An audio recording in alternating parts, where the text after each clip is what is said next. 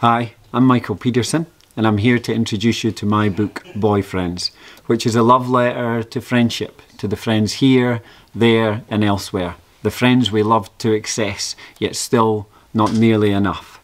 And the little excerpt I'm going to read for you today is about how grief manifests itself in the body, something which takes hold of us when we lose the best friends that have punctuated our lively wee lives.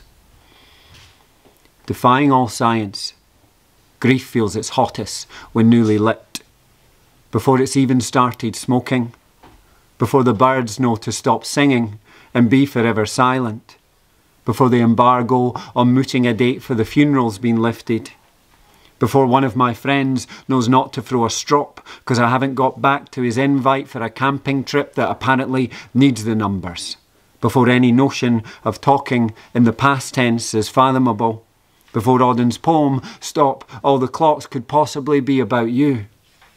It feels like a drug that's newly entered the body and will deliberately dawdle in making the rounds inside like a virus, the flesh bullying itself, my vital organs like two best friends who've for no real reason fallen out, yet on account of their hubris will never find a way back.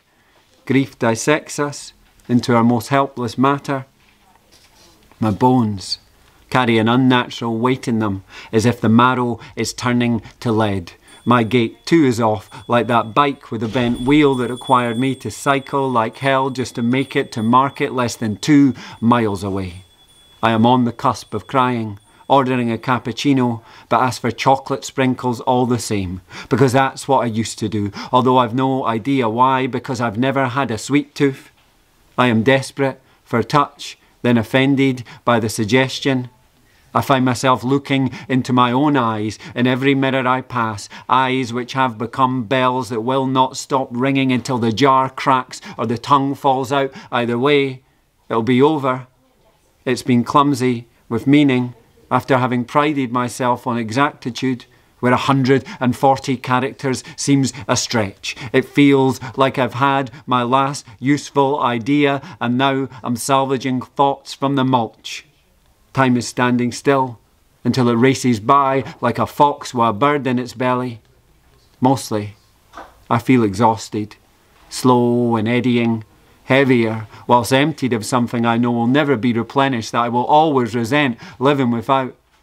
I'm heartbroken and coarse, whilst acutely thankful for all the wonderful, wonderful people around me.